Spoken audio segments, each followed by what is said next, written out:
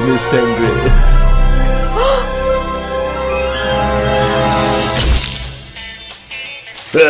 The Raven's heir.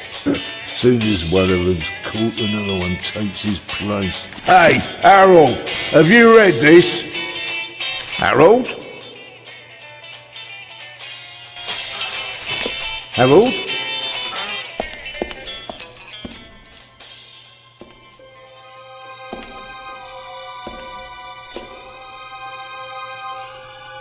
Harold? You hear me? This is no time for fun and games.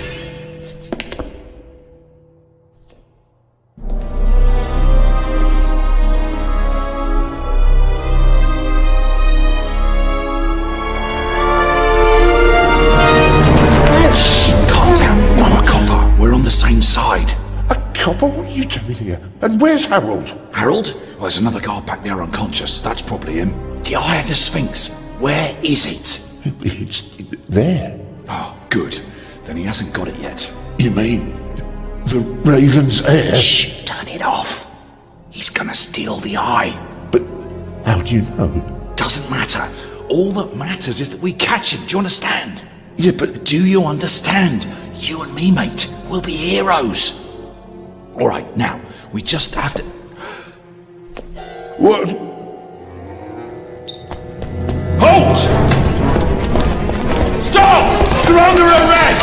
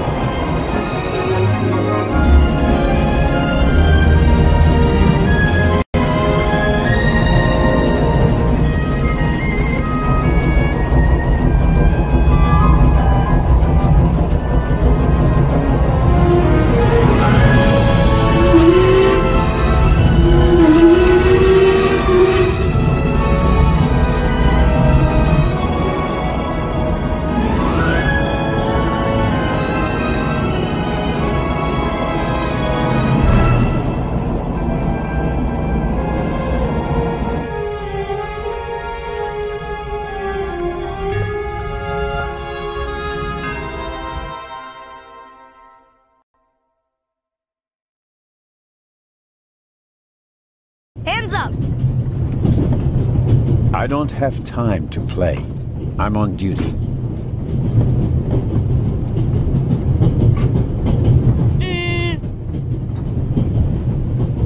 Haha, you're funny. But you don't look like a real cop. You don't even have a revolver. What's your name, boy? My name is Matthew Miller. And where are you from, Matthew Miller? From Dillsburg, Pennsylvania. But my mom and I live in England now. She's taking care of some rich old lady. We're on our way to Venice at the moment. We're taking a cruise on a big ship. Impressive. You've already seen half the world. I've spent my entire life in Switzerland. Must be really boring. And what's with the gun? What do you need it for? It's the Raven. He was gunned down, so now I need a pistol. Dead birds don't need guns. Nor do live ones. You don't know who the Raven is, do you? He's the greatest burglar ever. He stole paintings from the Louvre, and those priceless eggs with gold and diamonds and stuff. And Bobby Dobbs says he replaced the crown jewels with rhinestones. I know who the Raven was. Although, I don't quite buy that bit about the crown jewels. You do know these days there are thieves far more dangerous than your old Raven. 2 days ago, a precious ruby was stolen from the British Museum. There was an explosion. A guard was severely injured. Really? Yeah. And you know what the papers say? You talk too much, Constable. Zellner, monsieur. Anton Jakob Zellner. Or did he pull a gun on you? No, monsieur. Get a move on.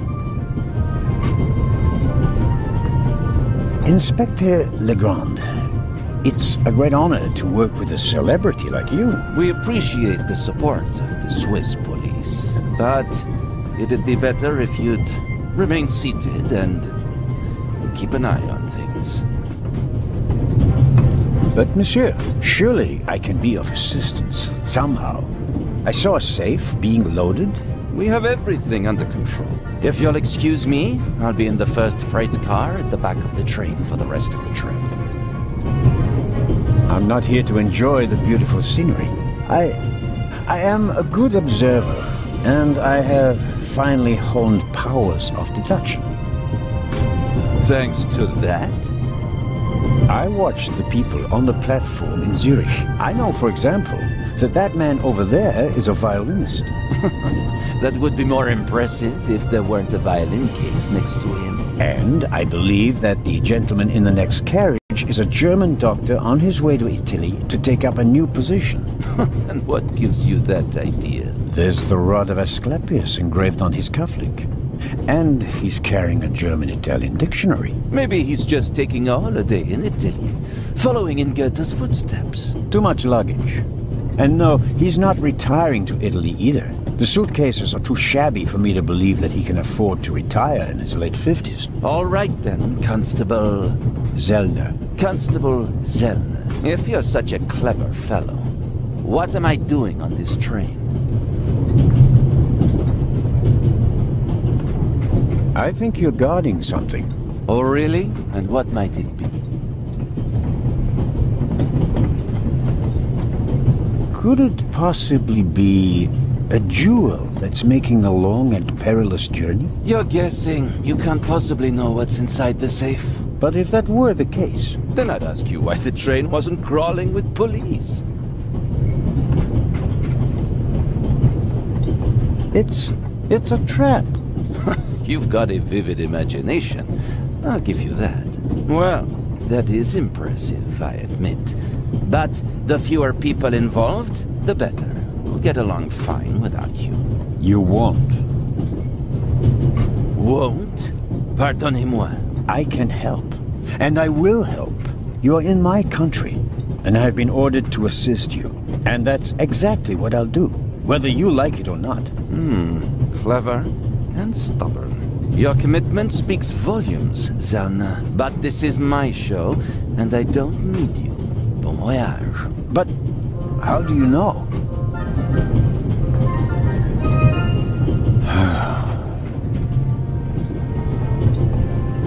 Oh, hello. You cheated. I did what? I saw you talking to the German doctor on the platform. He told you everything himself, and you were just pretending to put 2 and 2 together. And what of it? Do you know who that is? That's Inspector Nicholas Legrand.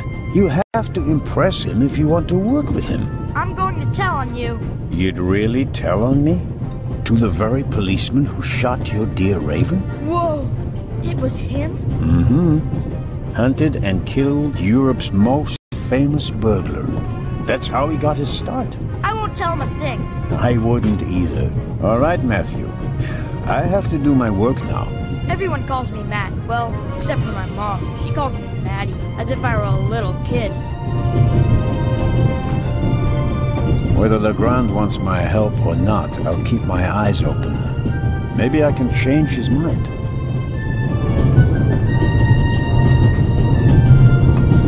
All right.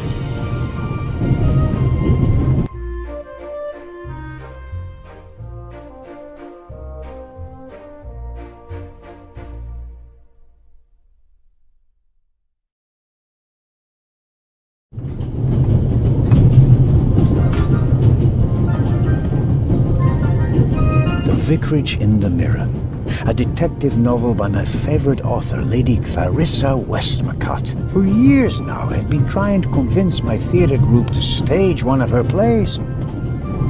I'll leave it there. I'll pick it up before I get off.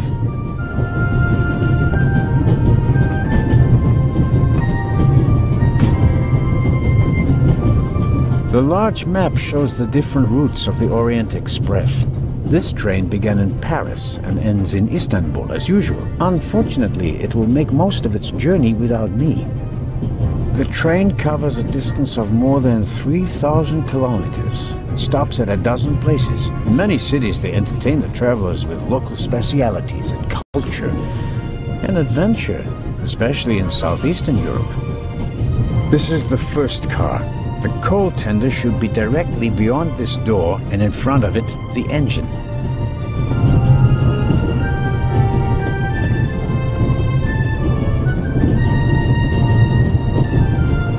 The violinist is a good-looking fellow, and he's traveling through the most beautiful mountain landscape in the world, for one can only hope that his violin is better tuned than he.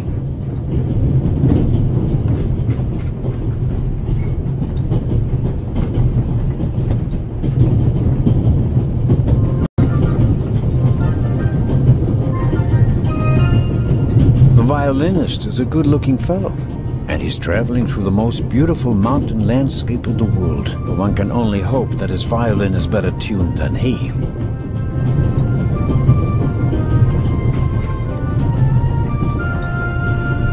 Hello, sir. Hello. If I'm not mistaken, you're a violinist. That's true. A wonderful instrument. The violin music touches the soul. That's why I learned to play it. Do you play in an orchestra? No, orchestras aren't really part of my world. A solo violinist. The best soloists travel a great deal and make a pile of money, or so they say. In that case, I'm probably not one of the best. Are you traveling to Istanbul non-stop? No. I'll transfer in Venice to a ship.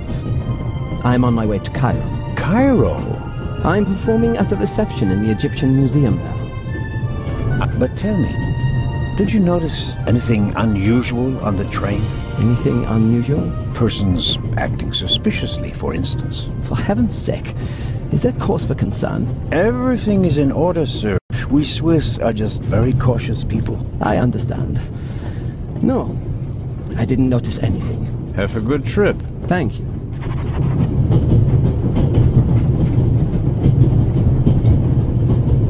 Very kind of you.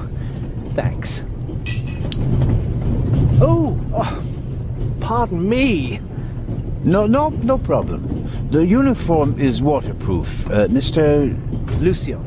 Professor Edgar Lucien. Oh, a professor. Are you a scientist? Do you teach at the Sorbonne? No, I work at the British Museum in London. You don't say. So, you were, shall we say, an eyewitness to the burglary 2 days ago? No, I wouldn't say that. Oh, no? Well, there was a lot of commotion, but I didn't really pay much attention to it. There was a break-in in your museum, and it didn't concern you? Well, let's just say that nothing that's happened in the last 2,000 years concerns me. May I ask where you are going? Of course. To Venice. I'm going to meet some colleagues there. Oh, Venice. A beautiful city, or so I'm told. Indeed. But I really have to take my leave now. Just a moment, please. The famous Inspector Legrand is on this train. I imagine you know him. No. Should I? You don't know him? And you also don't know what he's doing here? No. Why should I? Just a thought. You're a representative of the British Museum. There's a guarded safe on the train. I'm sorry. I don't know what you're trying to imply. And now, please excuse me. Just one more thing. Did you notice anything unusual on the train? Here? On the train? No. I can't say that I have, although I did spend most of the time in my compartment. I don't want to take up any more of your valuable time, but you do understand, don't you, that what concerns me is the present, and especially the robbery at the museum. Yeah, of course, of course. It's just, I'm in rather a hurry. You'll get in touch if you notice anything unusual, won't you, Professor? Of course, Constable. What's this? What's the matter, sir? The door. I can't open it. Ah, we'll sort it out somehow. The compartment is locked. But I didn't lock it. I don't even have a key. I asked the steward. He was going to bring me one, but he never came back. Someone locked it. Find the steward. He needs to bring me the key immediately. Calm down, Professor. I'll see what I can do. You don't understand. I have to get back in my compartment. All right, just wait here.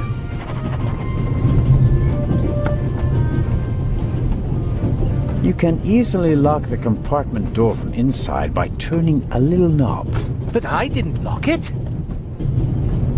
Professor, if you had locked the door from in there, you wouldn't be out here. That's true. Perhaps a thoughtful conductor noticed that Professor Lucien wasn't in his compartment and locked it.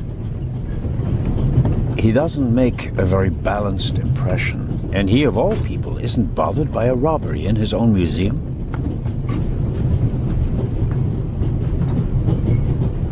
The little label on the door reads Baroness von Trevitz. Blue blood on the Orient Express.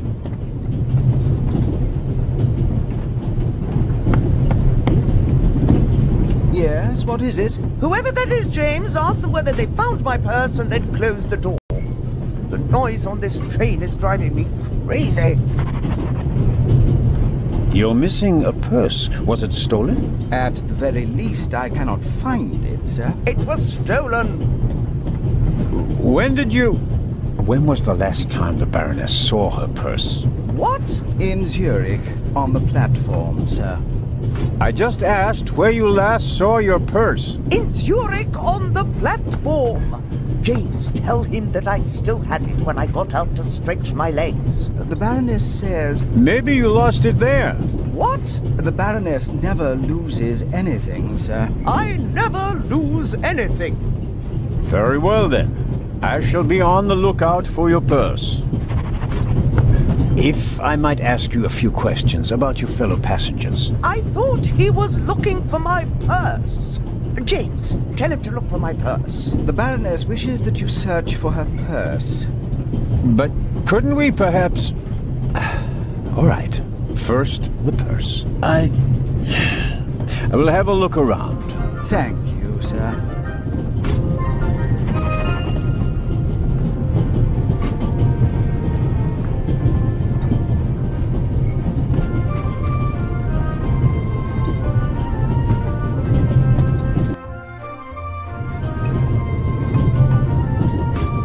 I don't believe it. I never thought I'd ever meet you. Pardon me, but we'd prefer... It's all right, Miss Miller. I'd like to speak to the inspector. Unfortunately, just a constable, Lady Westmacott. I'm reading The Vicarage in the Mirror right now, for the 5th time at least. That's nice, Constable... Zellner. Anton Jakob Zellner. This is my companion, Miss Miller. A pleasure. May I ask what you're doing here? Are you on holiday? Holiday? Yes, so to speak. The first and last holiday of my life. Madam? I've been writing since I was a little girl. It became my job, and now I've stopped. So, this must be a holiday. You quit writing? Impossible. I have all of your books. Your Detective Pt1 is my favorite character. Then I have bad news for you. I killed the old wretch off years ago. I don't understand. I'd rather not discuss my work, Constable. Oh, well, fine. Are you traveling to Istanbul, Lady Westmacott? No, we are on our way to Venice. From there we will take a ship to Cairo. As you may know, I have a penchant for archaeology. I fund a few excavations in Egypt. I traveled to Egypt by ship as a young woman. And now I'm doing it again as an old woman. I see.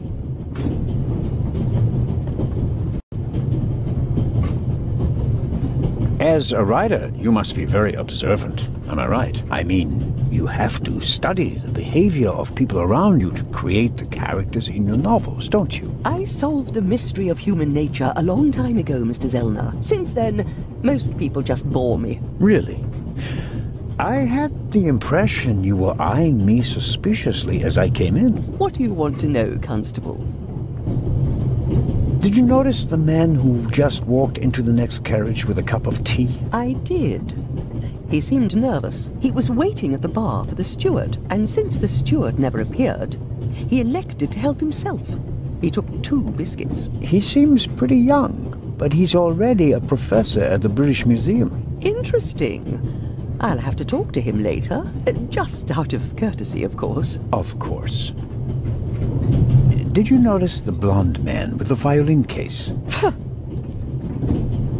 I certainly did. He introduced himself and tried to make a good impression. People like him are drawn to wealth and fame, like moths to a flame. But his charms failed on you. I know him by name. David Kreutzer.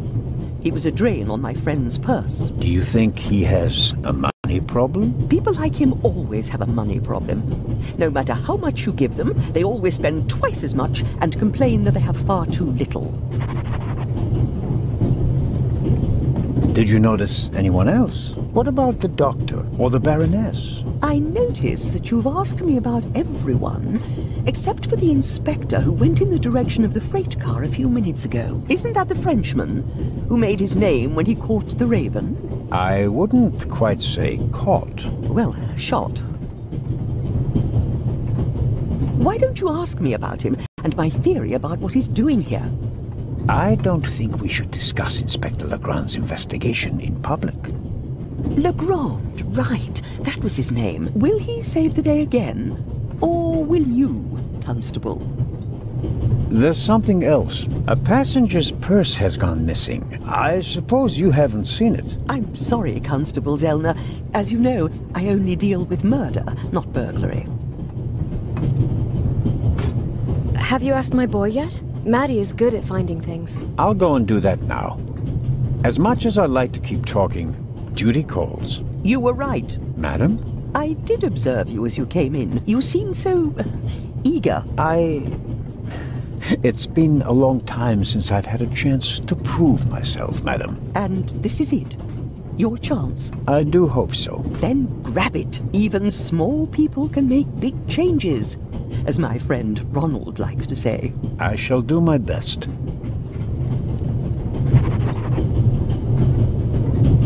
Mrs. Miller made a good impression. She wanted to protect Lady Westmacott from me, a pushy admirer. Very diligent. But she does seem a little nervous and tense. I imagine she has her work cut out for her with Matt. And a difficult boss, from what they say. Mrs. Miller? Yes? The little boy, Matt, he's your son? Oh, yes. Has he done something? No, I've already met him. Clever little fellow. We always call him Professor because he's so precocious. If only someone could just drive the mischief out of him. Did you notice anything unusual on the train? Oh, I'm afraid not. I was totally focused on my work. She's always got an awful lot to do, my Mary. You have to tell me if that's not all right with you. Good Lord, child. Knit as much as you want. So, nothing out of the ordinary? No, Constable. Goodbye, Mrs. Miller. Goodbye, Constable.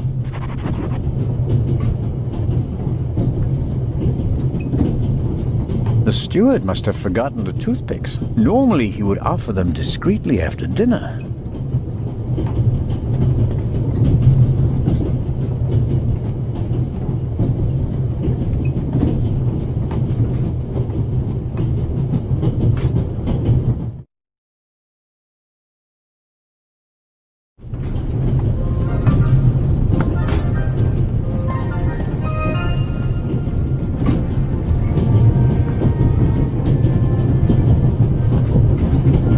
I may trouble you once more.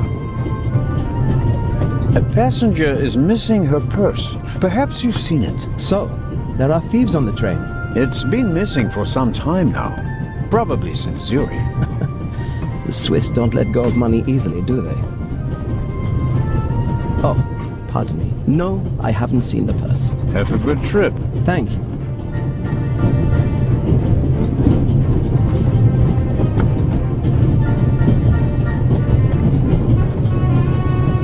We Swiss are crazy about trains. We don't just have a lot of railroads. We have the most beautiful ones in the world.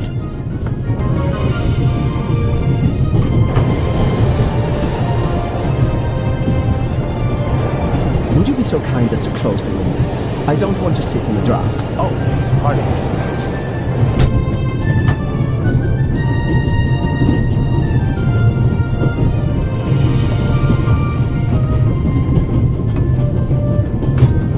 There could be many reasons for the violinist shaking hand. My money's on alcohol. I don't know what more to ask. He hasn't noticed anything suspicious.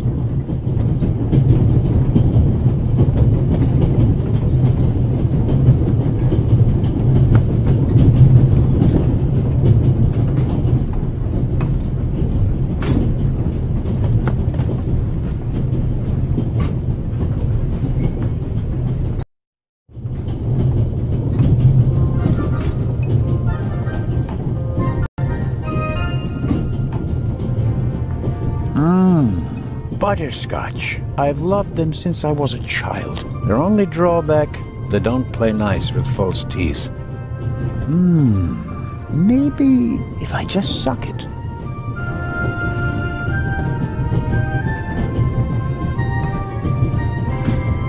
Who'd have thought that one day butterscotch would remind me of my age and of all the things I had to leave behind? I suppose the steward won't object to me having a look around in his absence. The pad on which the steward writes orders, empty. Maybe he didn't use it because there's not much to do today. I don't need the pad, but the pencil might come in handy. The steward probably uses the scissors on hard-to-open packages. These days, nearly everything is sealed up tight. A colleague recently told me about dry powdered soup in small bags. I couldn't believe it.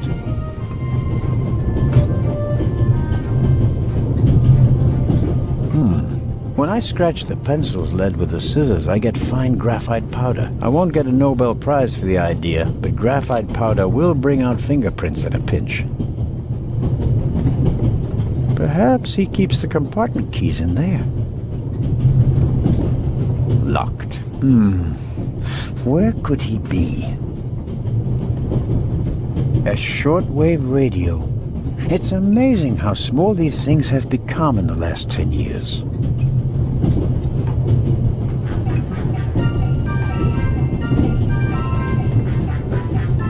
This is the steward's own little kingdom. But as long as he's not around, he won't be upset if I take a look.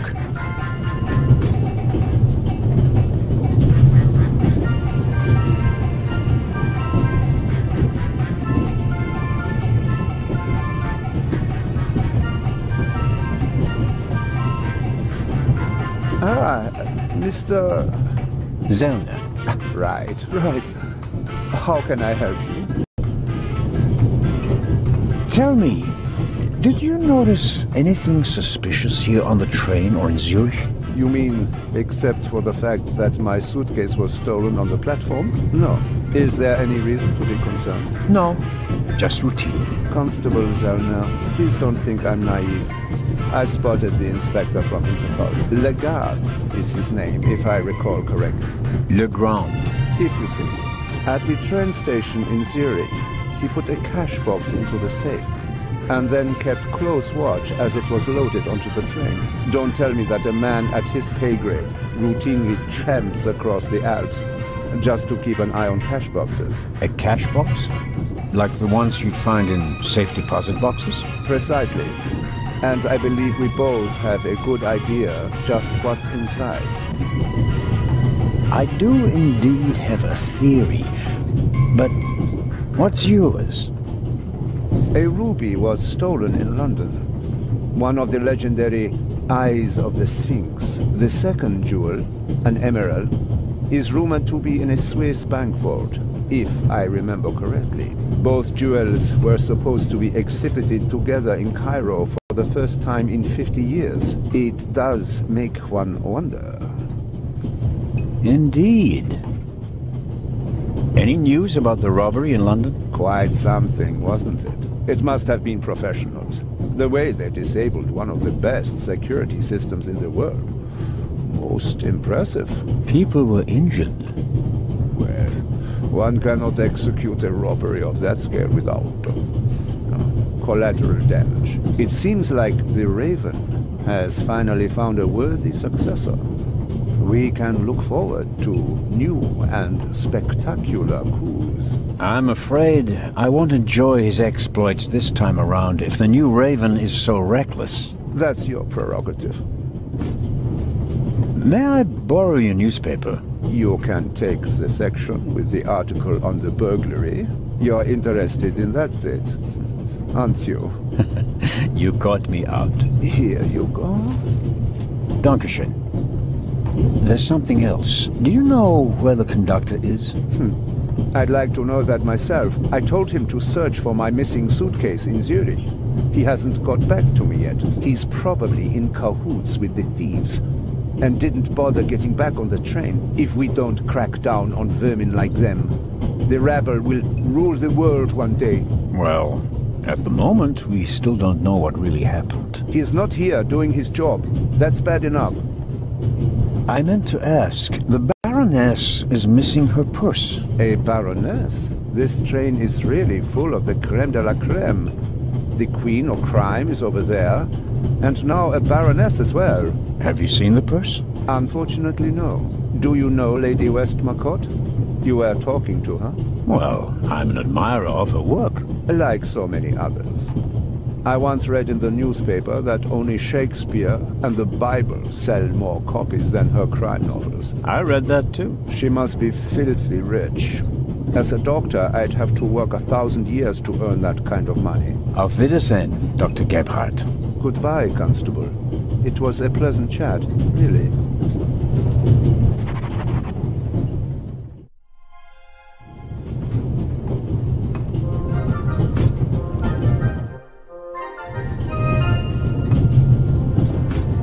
Let's see if there's any news.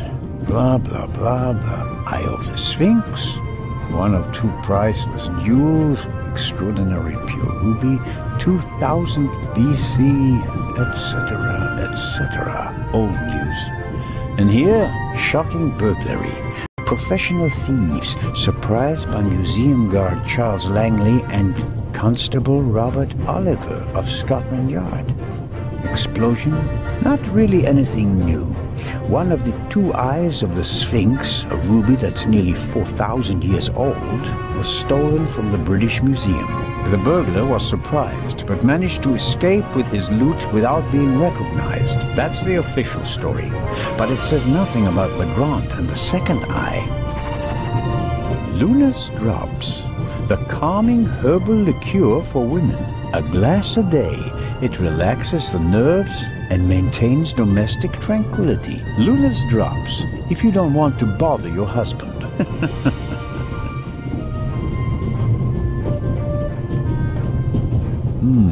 A story about the upcoming Oscars and Cleopatra's chances of winning.